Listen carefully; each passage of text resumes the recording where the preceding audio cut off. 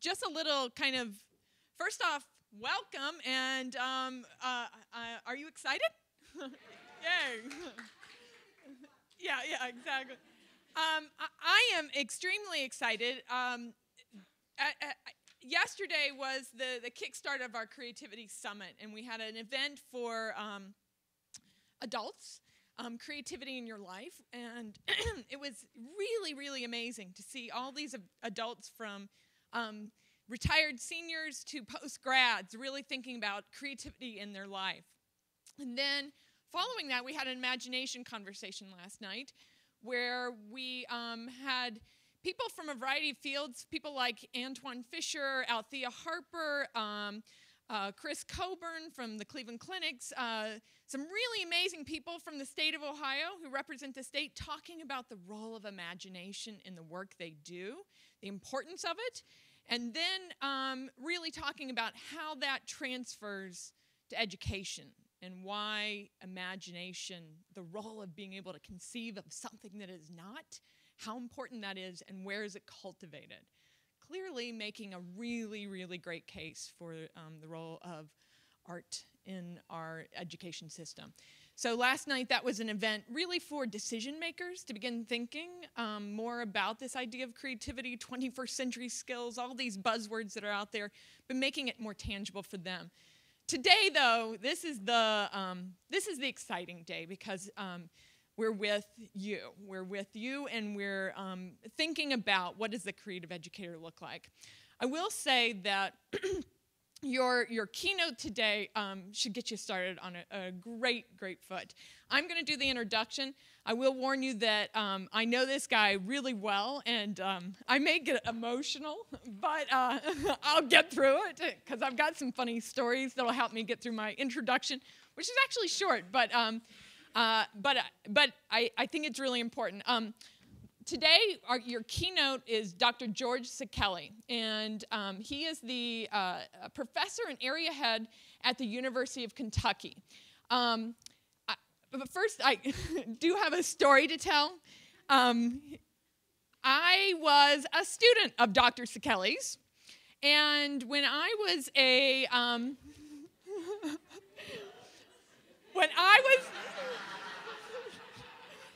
he's going to help me through this. I knew it. But I was a student of Dr. Szekely's, and I'm going to tell my story as my first day of class. I had been studying museums. I was a studio minor. I was beginning to dabble my junior year in art education, and I knew I wanted to go there. And I ended up in this class, and the instructor was sitting under a table when I arrived. And he invited us to join him under the tables. Well, if you remember being a junior in college, my first response was, oh no, he's going to want us to be engaged. And it was 8:30 in the morning. But I got under that table, and I remember the discussion we had, because the discussion was, do you remember making forts as a child? And we spent the first half hour sharing our stories of fort making. And within probably a half hour, I knew those other students, I knew something about myself, and I knew where this class was going. And it was really beginning to get us to think about creativity, the essence of creativity, in a way that, yes. So I just want to tell you that he is somebody who had a huge impact on me, but he's not just my mentor. I do want to tell you a little bit about who else he's impacted. Since 1969, Dr. Szekely has pioneered creative principles and methodology in the field of art teaching. He is author and researcher. He's also won two of the most important awards in art education, the Manuel Barkin Prize and the Victor Lowenfeld Award, major awards in our field. Dr. Szekely has authored 10 books and more than 100 journal and magazine articles. His contributions to teacher education are best exemplified by Adopt a School program, which I participated in and could tell you, after we finished sitting under the tables, he let us know in about 2 more classes we would start teaching students. He pioneered a program where immediately, in my first art education class ever, we were going to be teaching. We were going to put what we were learning into practice. And it was called the Adopt a School Project, and now it's widely emulated. He's been one of the first to emphasize the importance of child's play and home art. What kids do at home, how when they're young and they're playing, how that reflects what should be happening in the art classroom. He also is and teaches the idea of an artist teacher. He is an artist, and teaching is an art. And I think you'll see more of that today. For his lifetime contributions to art education, Dr. Szekely was named National Treasure by the National Art Education Association. And see, I knew this would happen, but I wanted to do it anyway. So, yes. And was presented with the honor of becoming a distinguished fellow. Now, here's something this is a little call to action for all of you. He was nominated for the presidency of NAEA. The vote is next month. I would like to see him beat out the other guy who's from Michigan. Can I count on you to get online and vote?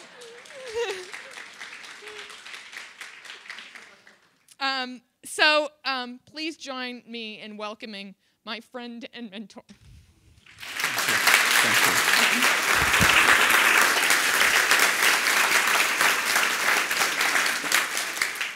You have no idea how proud I'm of Cindy. She's marvelous at every job that she has ever attempted. Thank you very much. Sorry I have this, but I don't trust this system, so I test my own. Do you hear me back there? Do you hear me?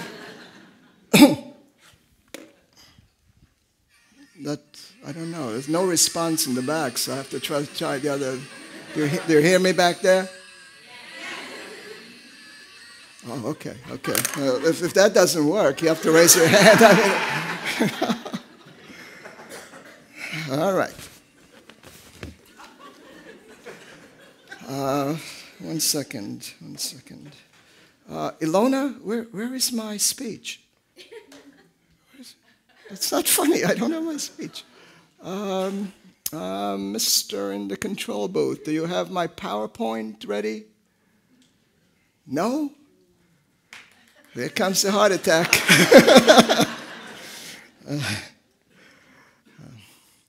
Art is not a lecture. We're good at a lot of things, but we are not only not lecturers, but the kids hear so much of that all day. So when they come into the art room, they don't want to hear more lectures. Planning an art lesson is not planning for a lecture. It's planning for a magical experience. It's planning for an art room that will inspire the children. It will be a magical space that can be anywhere, any place, and take them to the highest fantasies. It is best planned, actually, not by writing these lesson plans for administrators in little boxes, but planned in terms of a drawing. I would strongly suggest that you sketch out, you draw. That's your media, not the little boxes. Where was that little media in art school? That you sketch out for yourself. What is this lesson going to look like, sound like, feel like? What are the kids going to see when they enter the room? What's going to happen? What exciting thing is going to happen that takes place just here and nowhere else in the school? So the art room, as I said, can be so many different places, and as Cindy mentioned, under the table, it can be a fort. Under the table, it can be a shopping center. The caves of Lascaux, which you enter, a hayride, if you close the sides of the art table, with infinite possibilities, just with the chairs and tables, what you can do. You don't need a Broadway show.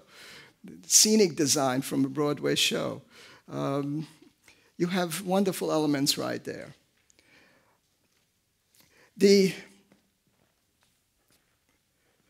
art room that I've been living in, and some kids really think that you live in the art room. One of the children said, surprised to see me in the supermarket. He frankly thought I live in the art closet and just pop out at various occasions.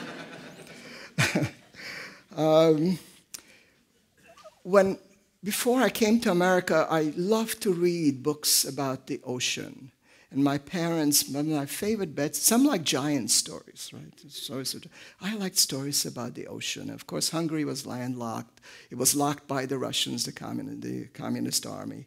And we could only dream. Dream you couldn't take away. So we dreamed about the ocean. And my dream was this wonderful picture books that about the ocean. And wouldn't you know it, when we came to America, the International Rescue Committee placed us right at Brighton Beach, Brooklyn. I was delighted. It was winter. Nobody on the beach. The ocean was mine. It was the most fantastic sight. We lived two blocks from the beach. And my friend Dennis and I, we couldn't communicate. I didn't speak English. I didn't speak Hungarian, certainly. We went to the beach every day. And we were there just with the guys with the little metal detectors looking for coins. And my first disappointment was it wasn't quite as blue as in the picture books. In fact, the Atlantic Ocean was quite different. And this happened to be right after a sanitation strike, which in the winter they figured, well, next year before the summer crowd will clean up. So the ocean wasn't quite what it was. It was more a little bit like this. So for the metal detector guys, they were a little upset, because there were so many things that were in the way. But for us, for Dennis and I, no communication, no English.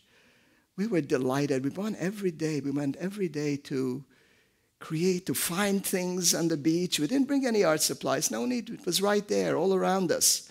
And we made the most wonderful things to float across the street, the sea. We tried it out in the water.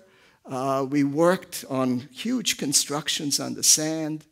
And even though now he's a big time in life photographer, whatever, but ever we talk, and we still talk about this wonderful time we had at Brighton Beach.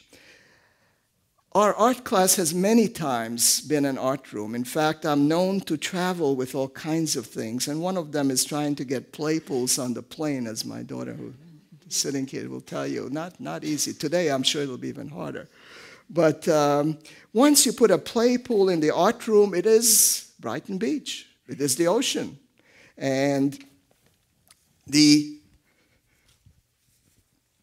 just small props, it will help you be comfortable around the ocean. And you can see the wonderful, anybody collect children's towels? It's one of the great American art forms, and you should look for them each year. There are new ones every year. Kids love designing and painting their own, and they also double for magic carpets.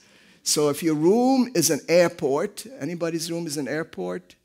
If you're an airport, a little tower that you're building, and you need some magic carpets, a little wind behind it, maybe with a fan, and you have your magic carpets painted, you're ready to go. So your art room can become this wonderful magic carpet.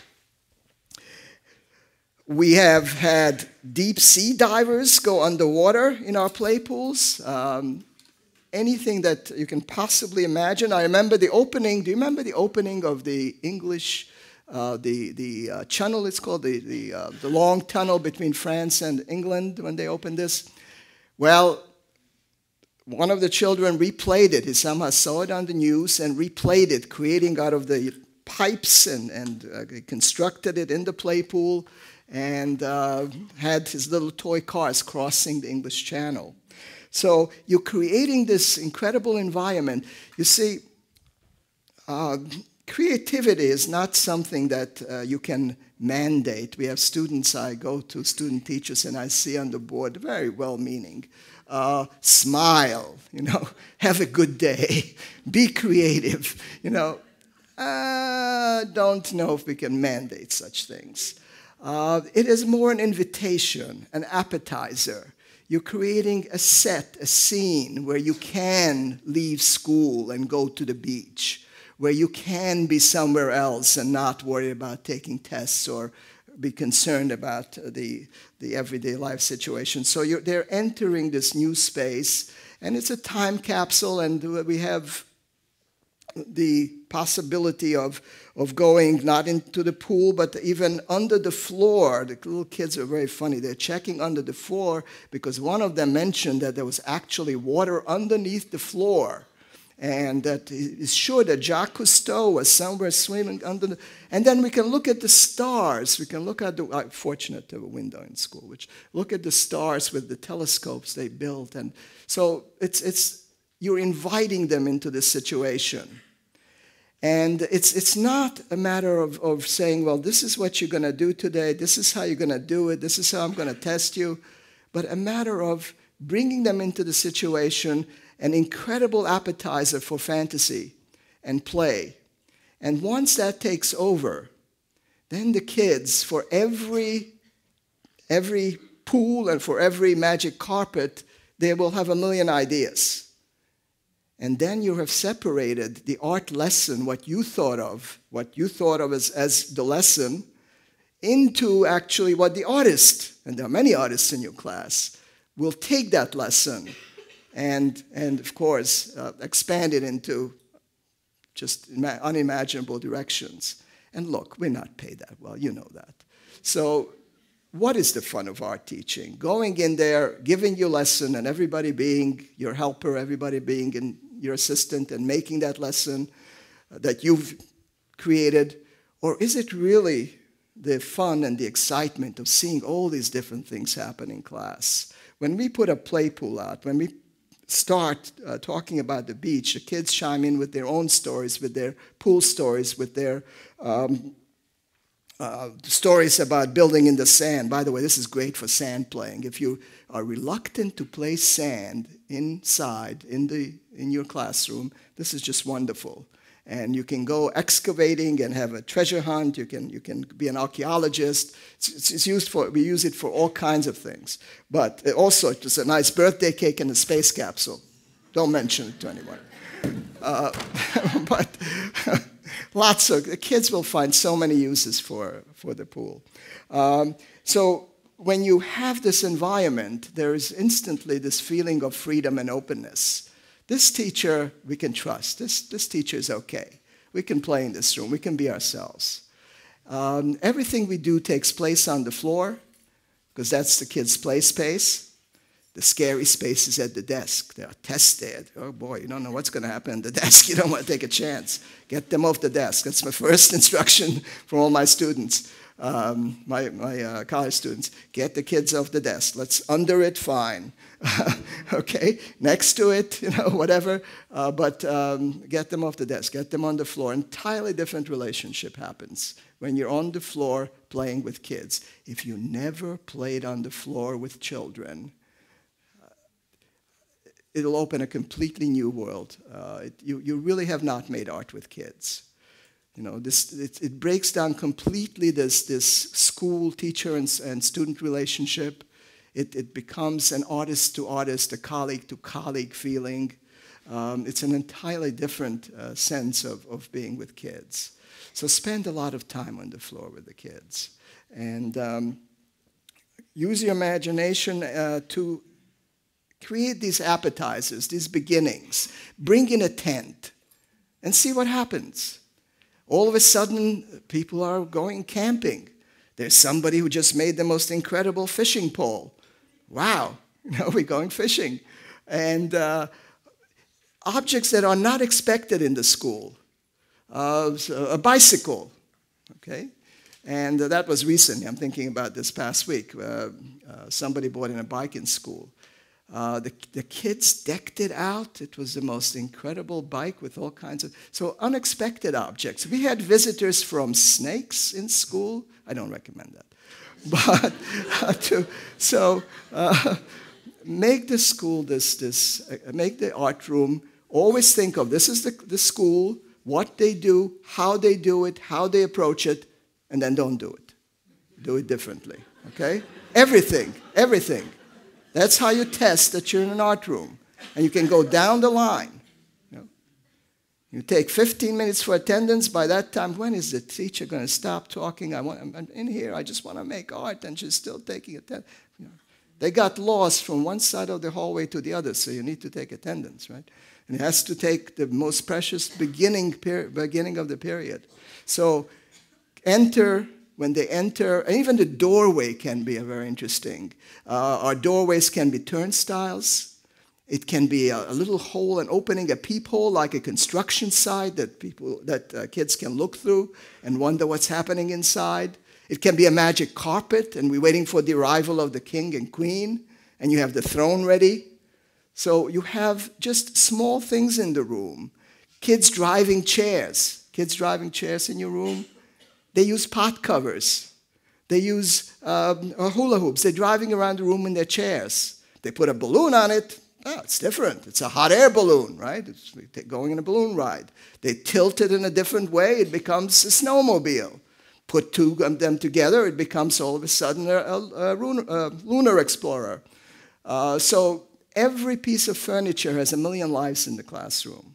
And again, with small changes, a few additional props that should not be in school, okay, like the bicycle or the snake, or forget the snake again, or a play pool, and many other things, just small things in the classroom will create the sense of excitement, and the kids will be ready to play.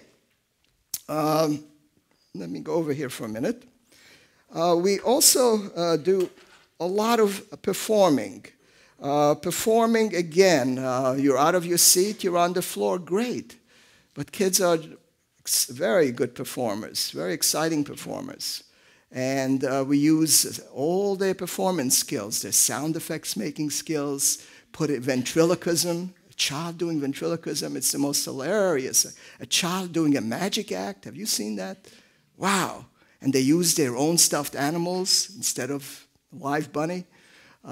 Great performance possibilities. I grew up before television, so for us, every home in Budapest, in Hungary, every child had a puppet stage. So we were always performing.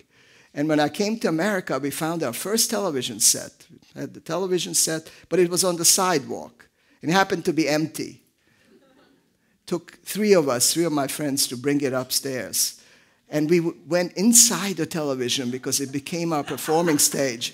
And it was an old Dumont. Anybody remember the Dumonts? It had a big open door. Do you? It had a big open door.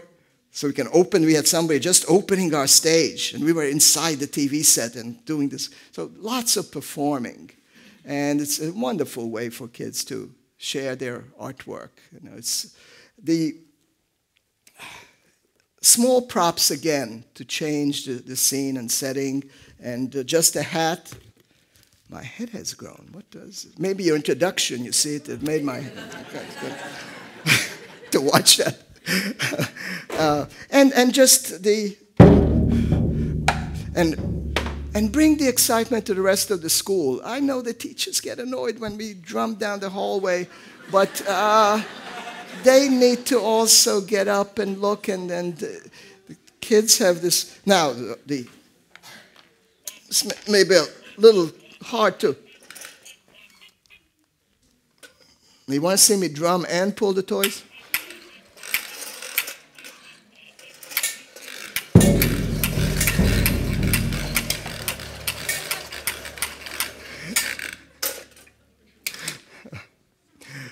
Some of my colleagues call me the toy maker.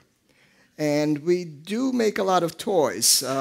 We make a lot of toys for many reasons. One of the reasons being that instead of taking home art that is for the refrigerator and it's mostly disposable, not by the children, but somehow, I don't know how that happens. It must be a tooth fairy that takes those drawings off the refrigerator and gets to the next one, they throw them out. So we make art to last. We make art that's playable. And everything the kids take home, if we make a playhouse The kids make a toy bed, for example. Not only is that an introduction to industrial design, interior design, toy design, and all the art professions, but it's also something that they can take home from school and continue enjoying and playing with. There's a better chance, and I'm always concerned, a better chance that it won't end up just in the trash. And there's a better chance that they'll continue not only playing, but adding to it. And if they have the beginning of this train layout that they're making, well, they may be building other things for their train sets. Art, the small part of art takes place in school, a very small part of art takes place in school. I'm more concerned about art that takes place also at home, and just as concerned what happens before class. I know that you're all well prepared when you come to class, but your students need to be just as well prepared as you are, just as excited about the lesson as you are.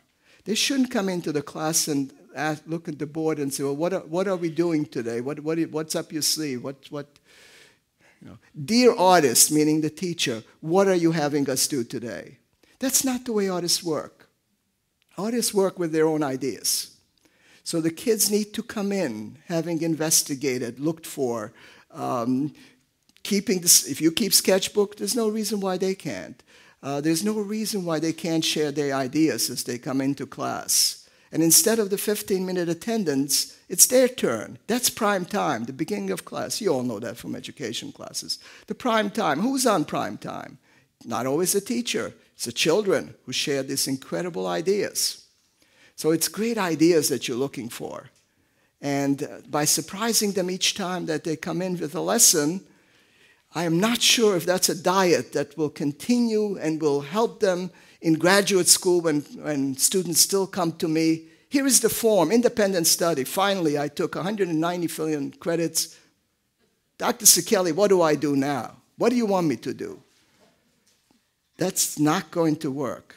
So the notion of the kids being prepared for class, and you know what's going, you can have them do all kinds of preparation for class so they come in with the same excitement as you do, and they're ready to share the excitement and they're ready to act on that excitement.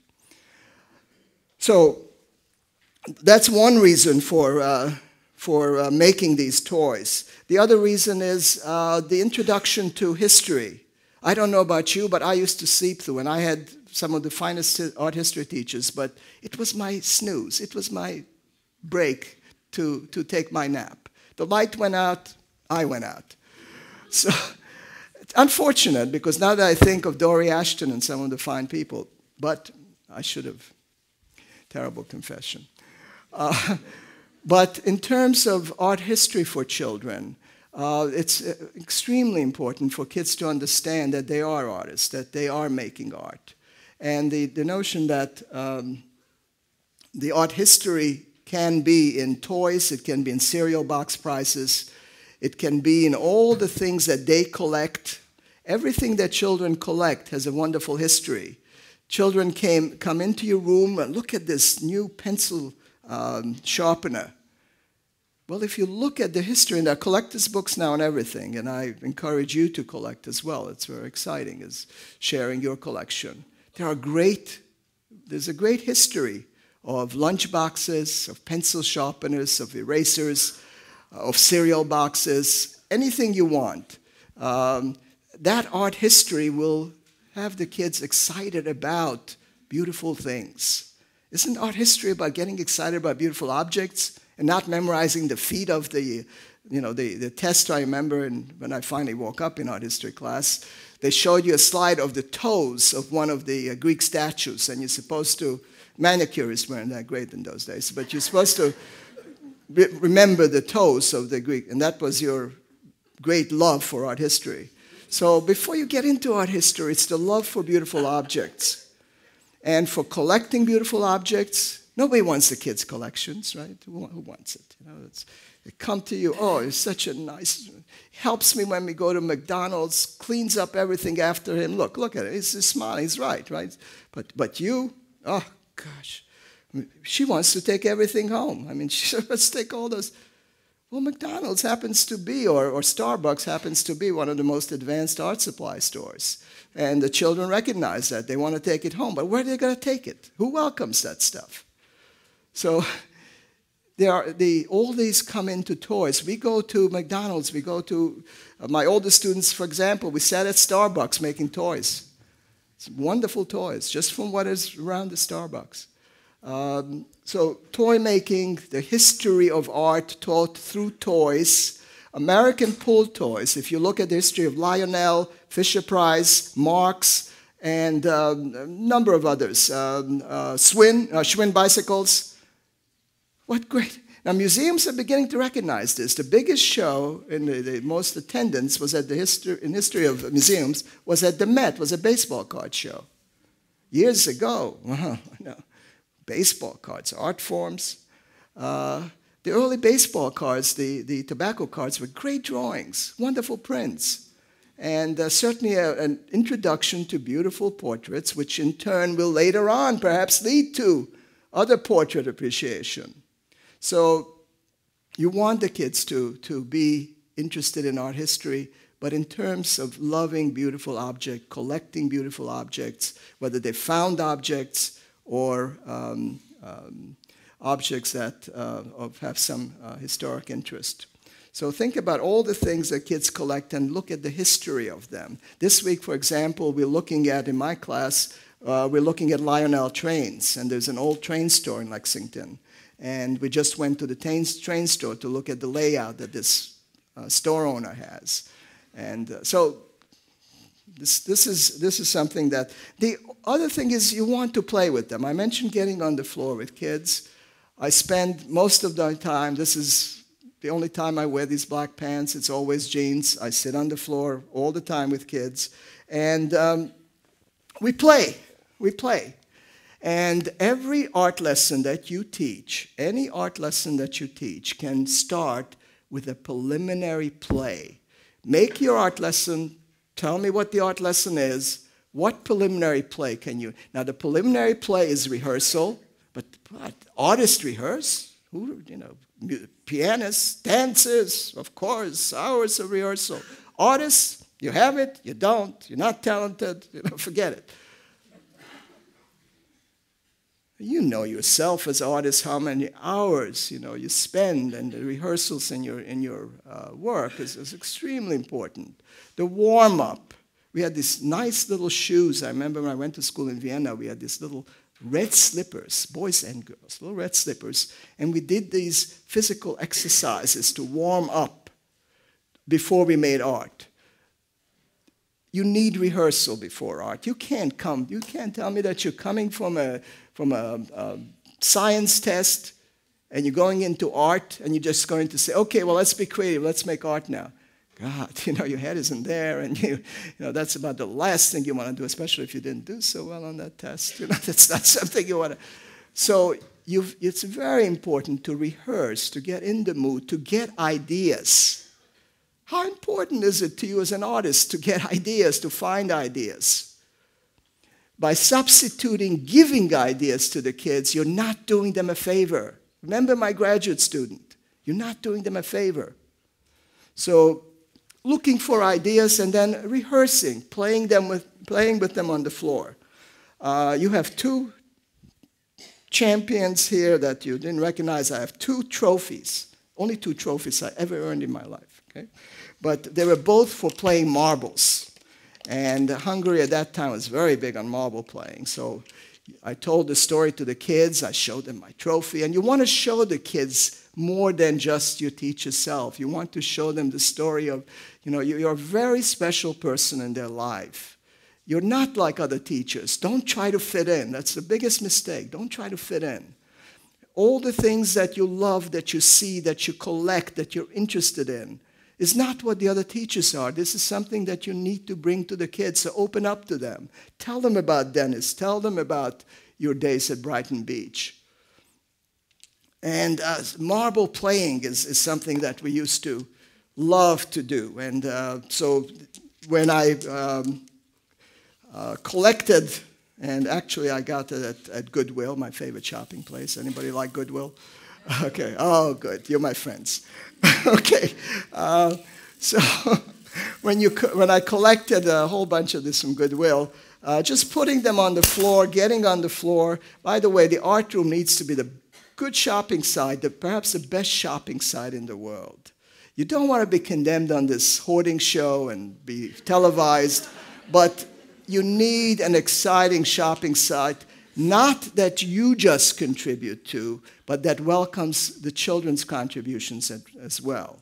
And they need to be a system where it's not put in front of them. Look at this art teacher. She's everything they need right on the desk. How can you possibly predict what an artist will need? How? I was so impressed in first year of art school, we got a list of supplies. The teacher said, it's downstairs, don't worry, go downstairs to the supply store. They have everything for you. I said, this is really a great school. I just got here. They already know what I want to paint. They already know what I want to do. I mean, all I have to do, this is going to be easy. But it's not ridiculous. So the kids need to find their own supplies. In the supplies are ideas and possibilities. You can't possibly hand them the things. So the art room needs to be set up as the most magical shopping site with all kinds of boxes and containers, things to look into. My youngest daughter is 25, and she still comes home and wants to look through my wallet. Not for the credit card, I know what you're thinking.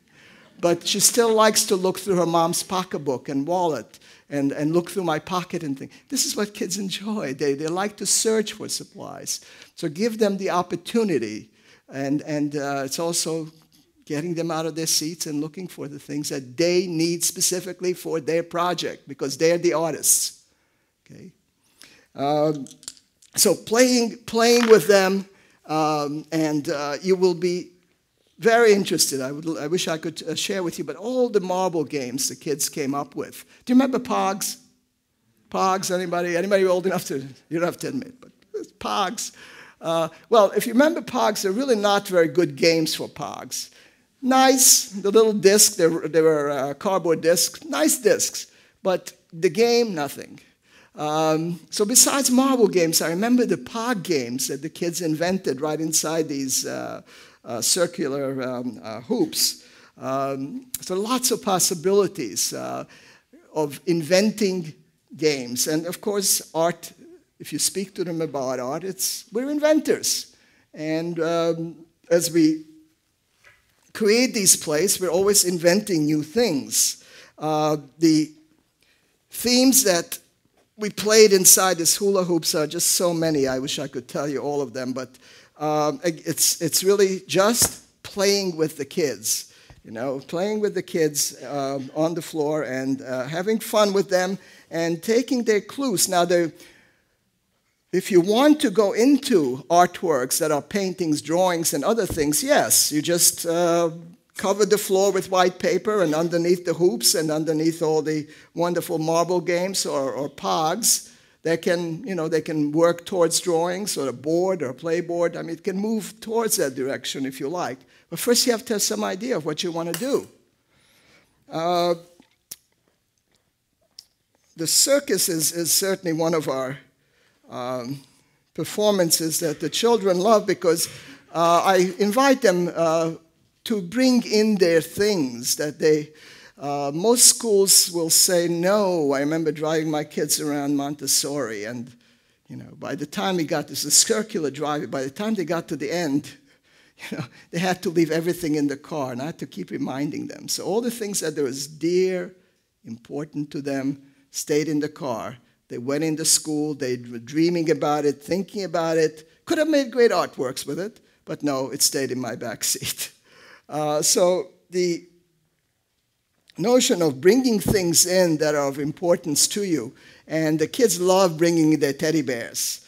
The best fashion show is the fashion show which dresses your own teddy bear or your own stuffed animal.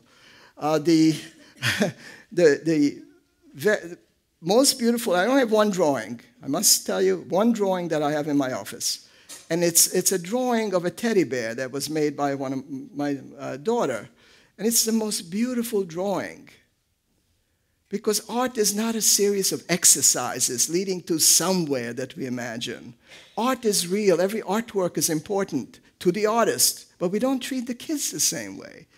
It is important to them. They have to have some investment in the artwork. And that teddy bear has lots of investment. Ilona, I remember drawing her first violin. And it was a momentous occasion in her life. And that drawing really is in that. The drawing is part of that momentous occasion. So it's not art exercises. It's really meaningful artwork in each case. And when they bring in their teddy bears and we perform it, excuse me, I'm being interrupted. The stars of my circus, there's something wrong. Oh boy. Bear with me, okay, I'm sorry. Oh boy. I think this. Oh, labor pains. Oh gosh. Anybody ever watch for Lamar's? No. Oh, okay. It's very painful. Just look away. Oh, look. Okay. So now we have two performers for our circus. Lovely pair. Okay.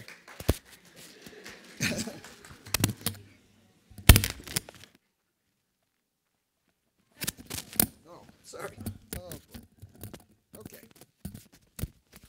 You want to do, can you hear me? Oh, good. I don't like this. Okay. You want to do funny things. You want to do silly things. You want to do crazy things. You want to exaggerate. You want to do things in the art class that are surprising. The birth of, not only timing is important in your art class, but also to bring in interesting surprises. And they're all kinds. The mailman is coming now, and somebody knocking on your door, delivering a secret file. We have cell phones now, so you can have someone calling on the cell phone. And there are lots of fun surprises which can be part of the art room, which will lead again to creative ideas. And that's what we want to have the kids act on. Yeah, we're going to have to put it back on. Okay. So, let me continue on. There you go. Thank you. Now, it's about trusting the children. And the children may be, I teach kindergarten, I teach college, but trusting all of them. And that's one thing that you need to do. And a good art teacher, as you are, you need to trust the kids. They can't do this, they can't do that. They're supposed to be able to, they can't. Trust the kids. They will come up with great ideas. They'll come up with the best ideas. If you create the circumstance for it, they will come up with the best. Oh, no, I have to have a clever art lesson. Otherwise, nothing will happen. No. Trust the kids. They will come up with wonderful ideas. And you can use the environment. You can use lighting in the room. There may be birds. Do you hear them? Spring birds in the winter singing, and you can have sound effects. All kinds of possibilities where you create this interesting situation in your art room, and the kids will come to it with all kinds of stories, with all kinds of surprises. And only in the art room is there time to listen. Who listens to kids anymore? Do parents have time? Do we have time on the testing in every other subject? It's only you. You're the special people in the children's lives. You're the last people who have time to listen to kids. So spend time to listen to their ideas. I don't have to tell you how important idea is in today's art world. But in every art world, any artwork is based on ideas. So the patience of trusting the kids, listening to their ideas, and responding to their ideas, encouraging those ideas. That is not only a better way of art teaching. There are many good ways of art teaching, but it's a more rewarding way of art teaching, because you go into art teaching as an artist that you want to also learn from the kids. Otherwise, my friends used to say in art school, "You're going to art teaching? What, are you crazy? I'd rather drive a cab." Now, some are in the Met, most of them are driving cabs. But what my reward has been in my 40 lots of years of teaching life is to see great art that is inspired, that not I made up, I brought as this clever art lesson, but every minute I am seeing like Picasso going to Africa, or Matisse going to the Orient, and seeing, discovering great art every day, right in your classroom. How that nourishes your art is just amazing. It's better than a paycheck. So unless you allow that to happen, the teaching life can be a very long trip towards retirement, when teachers tell me, well, when I get to that stage, when I get older, I'm going to start painting again. Well, that's very nice, but during the time that you're with the children, you're seeing the most wonderful ideas all the time. Okay, I brought my train tunnels to show you just another possibility of playing with them on the floor. We set up train sets on the floor. We set up islands on the floor. Islands is simply a big torn sheet of paper. Well, how are you going to get to the other island? Oh, the kids are thinking and they're building things. The other island, another brown sheet of torn paper. Oh, maybe we'll take a raft. Maybe we'll take this flying device, and they'll come up with all kinds of things. So the floor and the playing with them is all kinds of possibilities. We have ice today in the classroom. Ice in the classroom? You have a very expensive classroom. You can make ice in the classroom. It's just a large piece of plastic. But the kids come up with all kinds of ways of crossing the ice. Be careful now, okay? This is not an easy task to cross the ice. So they come up with all kinds of... So the possibilities that the floor playing will allow for, if you see the art room, look at your art room as your canvas. Your art room is your canvas. Every part of that art room is your canvas. And how can you use every part of the art room? Every part of the art room is also filled with possibilities for these simple props. So between the props and the canvases, these multidimensional canvases, you have incredible possibilities.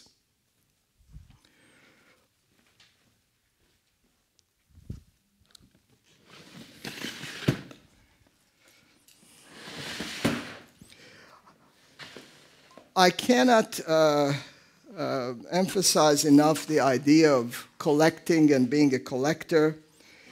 The children are, of course, collectors, but as soon as they get old enough, the room gets to be cleared out. You're too old to have all this junk in your room. Children's rooms are their studios. The only studio that stays and lingers a little longer is the bathtub. There they can close the shower door and create. I have a student who did a whole master's thesis on the artwork kids do in the bathtub. That's still, but their rooms, they get cleaned out, that's it. You know, very fast clean out, and becomes a home office. Okay? So what would you do if your studio became a home office and nobody asked you about it? You were in school one day, came home, my studio, all of a sudden, home office. Well, so the idea of collecting and having a room for collections. Now, if they don't have it at home, the art room needs to be a play, not only to put works on the bulletin board or around the art, but the kids' collections, to have a home for it, to design exchanges and ideas for using their collections. They're not only collections, but collections come with ideas. It's part of the deal. So when they show you their collections, and kids can each take turns bringing their collections, they have a million ideas of how to use those collections, what they want to do with it. Even if it's a cabinet, a secret compartment, whatever, to make with that cabinet, with the collections. Art teaching, as I said in the beginning, is not preparing a lecture, but being an artist by example. And I always thought, well, that's easy. When I finished art school, it's easy. I'll just bring my easel I was a painting major, bring my easel into the art class. The kids will be so well behaved. I can just paint while they're painting. And that lasted 45 seconds. But you're a model in every way. You're a creative model in every way. The way you dress, the art teacher's keychain, the hall pass that they take to this. I didn't understand the first time I was teaching, the first year, because my kids went to the bathroom. I thought, boy, there's a real problem here. The doctor needs to. My kids were going to the bathroom every second. Well, they just wanted to show the art pass to other kids, But there are so many ways that you influence them, that not necessarily standing in front of them and painting, but your creative nature, the creative things that you bring in, including your own artwork. There are so many art teachers that don't bring their artwork to class. The kids never see their artwork. How many art teachers that you had in college did you see their artwork, unless you worked in one studio, in one building? Did you see their home studios? Very seldom. I was 25 years old, I think, the first time I went to see my painting teacher's studio. And he was the only one in art school that let us come to their studio. So you're teaching everything about yourself. Your material is not what the Board of Education gives you. You're the material. And you don't have to feel that you're unprepared coming to class because you don't have those things blocked out for every 5 minutes, or that you don't have a clever lesson that everybody will simply follow. Because you're a gem. You're walking in with incredible experiences and wonderful stories, wonderful observations. And that's your art teaching. And many of you are collecting very interesting things. I have a student in my class this semester who collects ceramic, I'm not supposed to tell you, but ceramic skunks. Not one I would choose as my collection, but they're interesting. They're very interesting. And while I wasn't too crazy, the kids they loved it. On the other hand, kids will constantly bring in collection that we need to take seriously. So it's an exchange. An art class is a place where artists get together. Artists of all ages get together. It's not a place like other classes where there is only one teacher and the rest are students. Don't look at your kids as students. Look at them as children. Look at them as artists. Look at them as colleagues. Talk to them as colleagues. And the response will be tremendous. So, in terms of collecting, I thought I would share with you just a brief.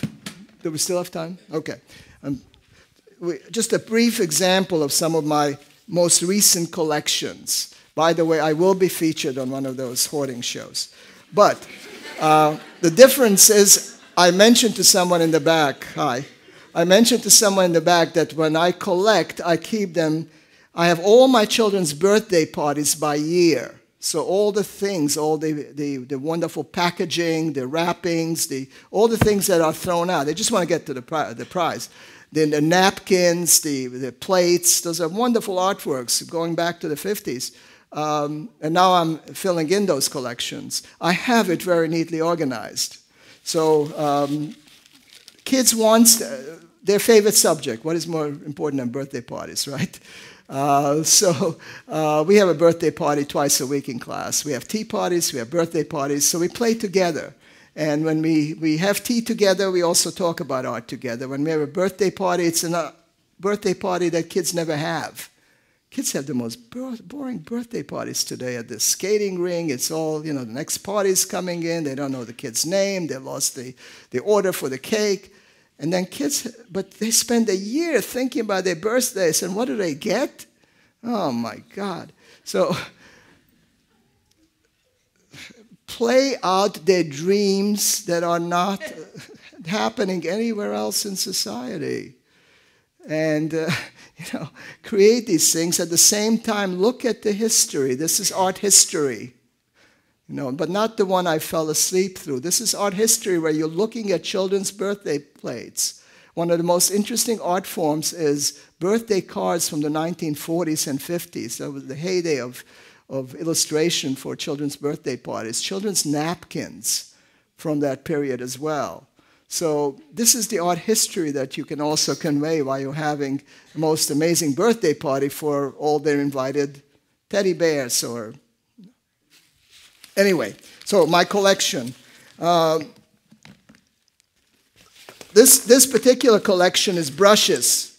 And this is a clothing hanger that is a brush.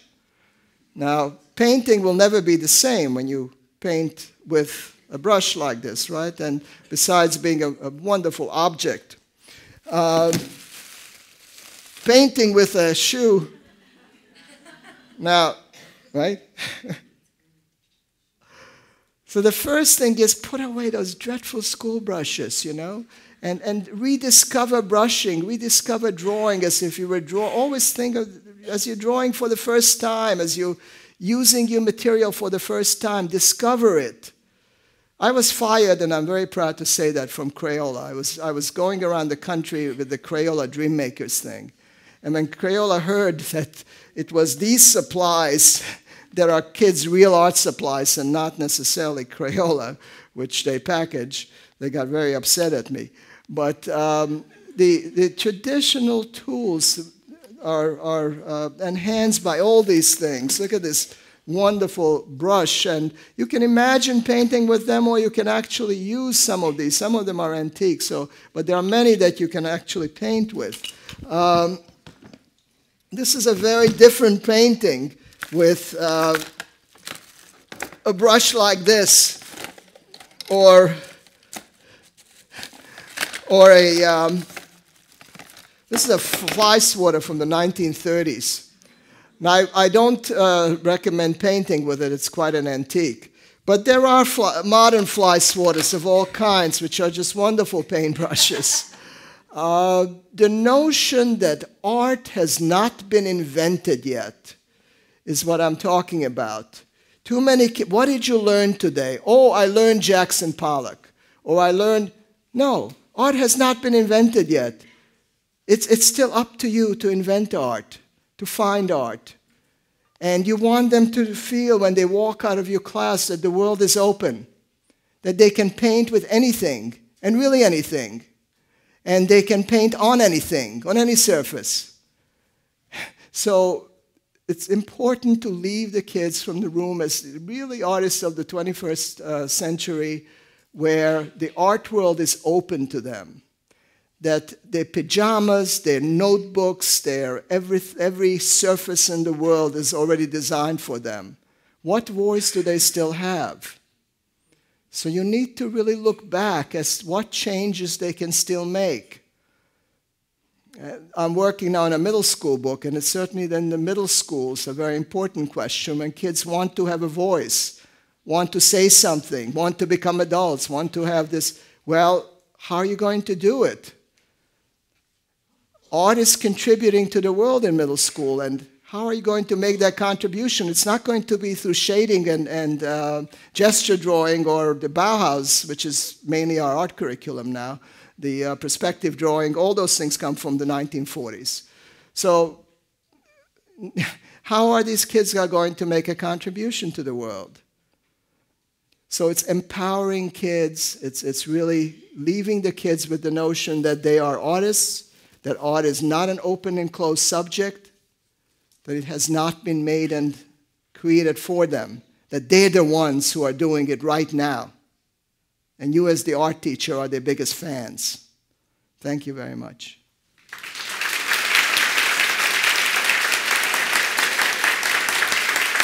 Thank you. Thank you.